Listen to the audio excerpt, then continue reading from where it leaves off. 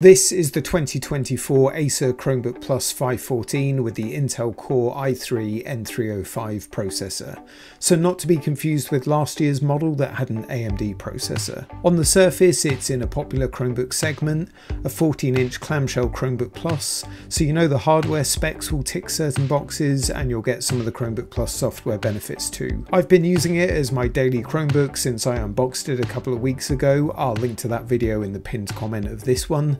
But first, let me cover off the good and bad that you need to know about this model. The build quality is good. The two-tone finish to the lid looks nice in this steel grey colour, but it's still a full plastic build. I'm not a fan of the squared off rear corners for handling it. It's just nicer if those were rounded off. It doesn't feel cheap, but don't expect a high-end premium feel either. Weight isn't a problem as well. It's 1.44 kg, that's about 3.17 pound. Performance, as I've shown on the channel with other Chromebooks with the Core i3-N305 coupled with 8GB of low power DDR5 RAM, is decent. It's a nice sweet spot that isn't too harsh on battery either. I was really impressed with battery life on this one. Depending on your use, I think you could get close to the 9.5 hours estimated, and that's out of the 53 watt-hour battery. Using the included 65 watt USB-C charger, I was also able to recharge the Chromebook to over 50% in just half an hour. For the storage, I've got 128GB of eMMC storage on board. Not the fastest option, but it does the job. If you can look for the 256GB model, that's an SSD instead. You've also got Chrome OS updates until June 2033, so a decent update life ahead of it. My nephew was pretty happy with how Minecraft ran on this Acer Chromebook Plus 514, and as I've come to expect with this setup, cloud gaming like Fortnite via GeForce Now was also fine. It's Wi-Fi 6E compatible and Bluetooth 5.1 for connecting my Google Stadia controller, so not the latest standard, but it didn't affect me. And when you're pushing performance a bit, like with some gaming, the fan will kick in, but personally I didn't often notice it. It's pretty low, and although you can get some heat from the bottom of the Chromebook too, again, it's pretty minimal. Around the sides you've got a nice mix of connectivity, which suited me, dual USB A and C.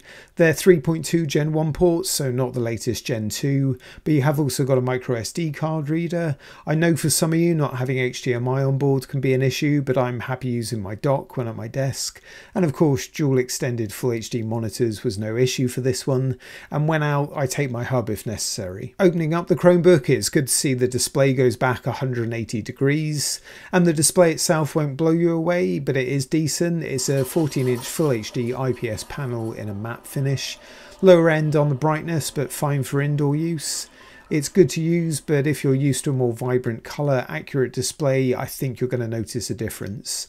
There is an optional touch display to watch out for, but this one here is non-touch. The Full HD webcam is at the top of the display, and I was pleased to see that the privacy shutter was easy to operate. Moving to the keyboard deck, it's a decent setup, especially if you like deeper travel keys. Near, if not identical to the keys and feel on the Acer Chromebook Plus 515, I just feel like it doesn't give much in the way of feedback. This one isn't backlit, but again, it's an option to watch out for. You may be sensing a pattern here. The touchpad ticks all the boxes for me, smooth, well sized, and no looseness to it for taps or clicks. It's branded Ocean Glass by Acer, but remember that doesn't mean it's glass, it just means they've used ocean bound plastic in it, and it should have a smooth feel, which it does. Another tick in the design, the speakers are positioned on the keyboard deck firing up at you rather than being underneath. They get pretty loud, and the quality is as you'd expect on a mid-range Chromebook. Here's a quick sample using the intro track from this video.